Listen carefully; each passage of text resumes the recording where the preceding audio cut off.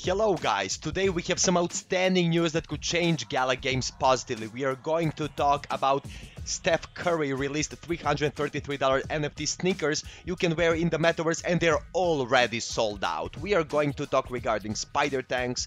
Here we have Echoes of Empire. We have an exclusive interview with Adam Price, CTO of Gala Games. Also, we are going to talk regarding some graphic movements, regarding trending view, and regarding some technical indicators and moving averages. So welcome guys to Crypto Prodigy, and in today's video we are going to talk about Gala Games. The current price is basically 45 cents and 77, which is a 3.49% increase in the past 24 hours. And look at the volume. The volume has increased 41.11%. Right now it is $512 million. So the graph looks healthy. It started from 44, it went sideline, and then we had a huge surge. Right now we have some consolidation. So guys, what happened? Basically 2,974 goods drop in 30 minutes regarding the NBA record Steph Curry made a few days ago. Get them before they're gone, and they were gone really quickly. So here you can see the official video, and basically how do you celebrate the guy who forever changed the game of basketball? First build him the greatest basketball shoe of all time, then watch him become the greatest three-pointer shooter of all time while wearing it. Next, make it digital. And so the Gala Games is a part of it.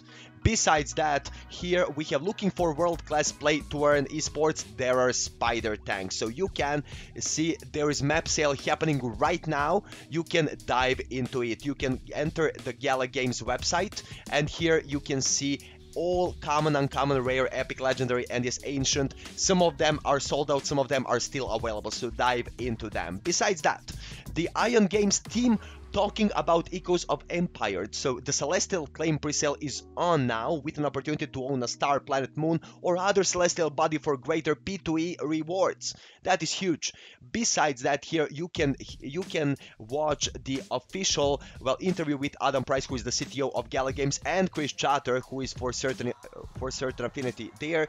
And basically you can see that on Twitter account of Gala Games. Besides that, here Gala ready at this time. Yeah, you can see this kind of decreasing line. Right now we went over that. This was the time when we were waiting to get over that descending line, and so you can see here this kind of a bearish triangle, and it went upwards. That is why it is more than 3% in green, and it looks like it is going to be like that.